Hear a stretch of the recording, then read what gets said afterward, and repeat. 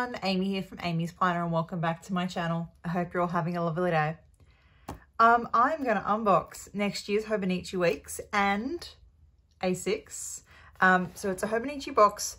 I haven't got the front of it for two reasons. Firstly, it's got my address on it and I can't cover it. But also my box got a little bit beaten up on the trip.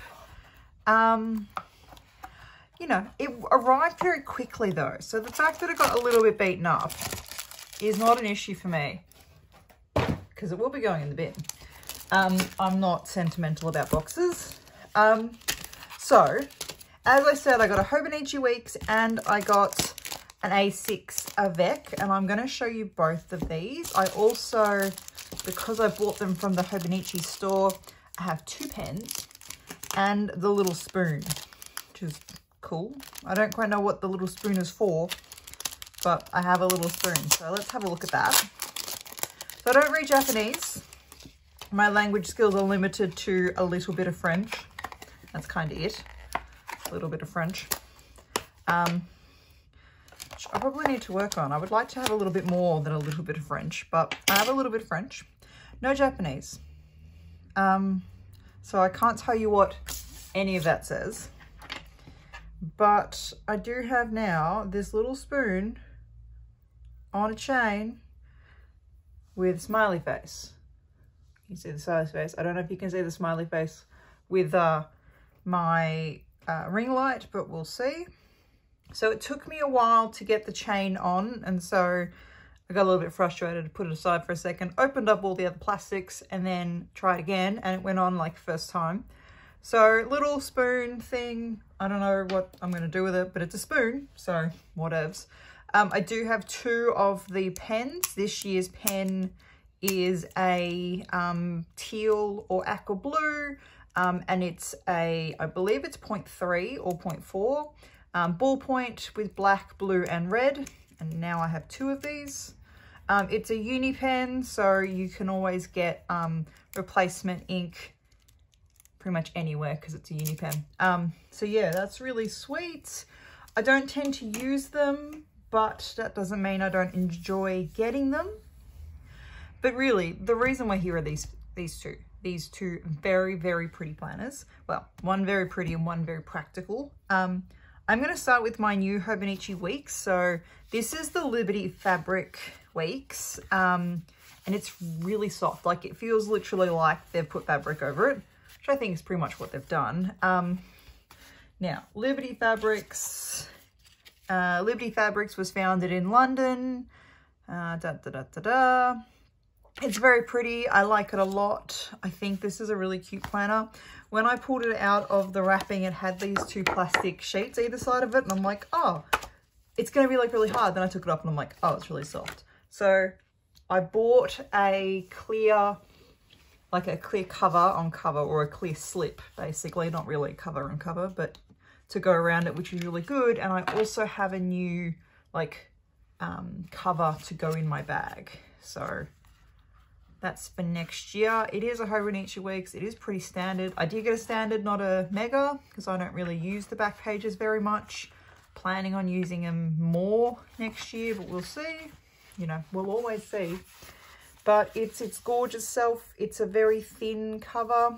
I haven't had one with a hard cover in a couple of years, so I can't even compare it. Because this year I have the Sneaker Weeks, which is like, I don't want to bend this one, but it literally bends in half because it's not got the card, whereas this one has the card.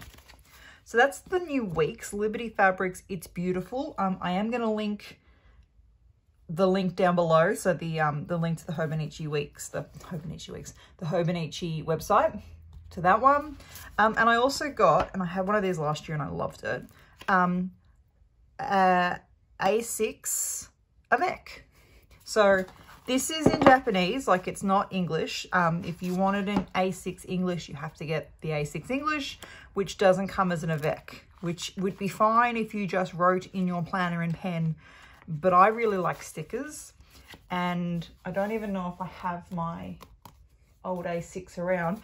I did do over here, a flip through of my A6 at the beginning of this year, because I was using one last year.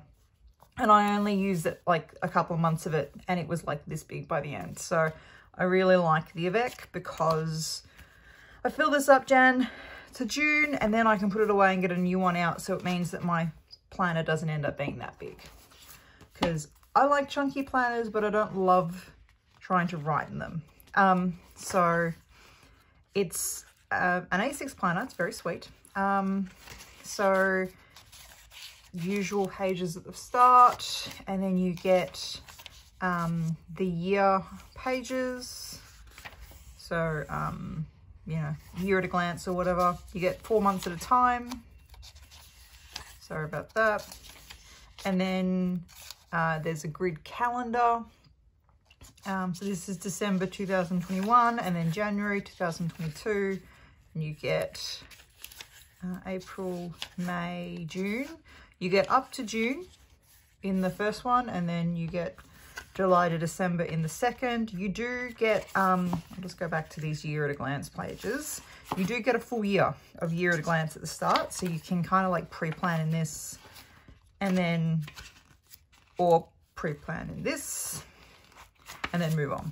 So June, and then you get turning the page to a new year, a whole double spread of just places you can draw notes. And then 1st of January is here, and for each month you get like a little splash page or cover page.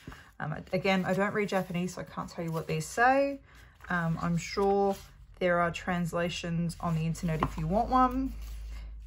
And then for the next month, so when you go into February, again, splash page.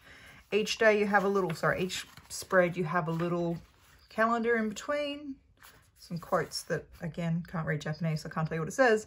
And then a little calendar tells you which days you're looking at. So 21st and 22nd of February. And then, so for example, this is the last full week in February. So the 28th is the only day in February left. It's on a Monday, so it's here. And then this, like the month splash page, and then it continues going with the weeks. So it does break it up really nicely. I like doing a decorative splash page, so that's gonna be really cool for me. So you get up to the 6th month, and then there is a blank page, a timetable. So if you wanted to use it for university or for school or for like personal, like you can set it up like morning, afternoon, whatever. Graph paper, favorites, my 100, whatever. And then all these information pages, you know, that's cool. Some information, various things, gifts pages, stuff, addresses, personal notes, and then that's the end. So because the second book is the same as the first book, just a different color, this one's yellow and this one's blue, all the insides are the same. When you line it up, they're the same. And that's pretty much it. That is my Hobonichi haul for 2022, and I am really excited to use this and use these, and I'm really excited to get started on next year. So that'll be awesome to be in some different planners, change my lineup a little bit, but yeah, still sticking in a Hobonichi. Can't speak today. But also adding a couple of different things into my lineup. What planner are you using next year? I have seen some people already put up their lineup for next year. I haven't 100% decided on my lineup for next year. I've got a couple of things planned, but you know, I kind of know what I want. I think I know what I want. I know I'm going to use these two. There's a couple of other things I'm going to chuck in there, I think, but I'm not 100%. But I'll let you know in January, basically, because I'll have decided by then. But, you know, what are you using? Comment down below. Tell me what you're using next year, 2022, for your planners. Are you using Hobonichi? Are you changing? Are you staying with what you currently use? I'm really curious. Like, I don't think I've ever used, this is the first year that I'll have used the same planner like 2 years in a row, like Hobonichi then Hobonichi. Because I had one in like 2019 and I didn't use one in 2020. I used one in 2021 and now I'm going to use one in 2022. So it's like the first year that I've carried over a planner. I'm going to be using it twice. So I'm really excited about that. I'll see how it goes. I'll see if I can stick it. But yeah, thank you so much for watching. I really do appreciate it. As I've said, comment down below with what you're going to use next year planner-wise or schedule-wise or stationery-wise, or just tell me about next year. You can find me over on Instagram at Amy's Planner. I'd love to see you across there too. But the most important thing is I hope you have a nice day. Bye.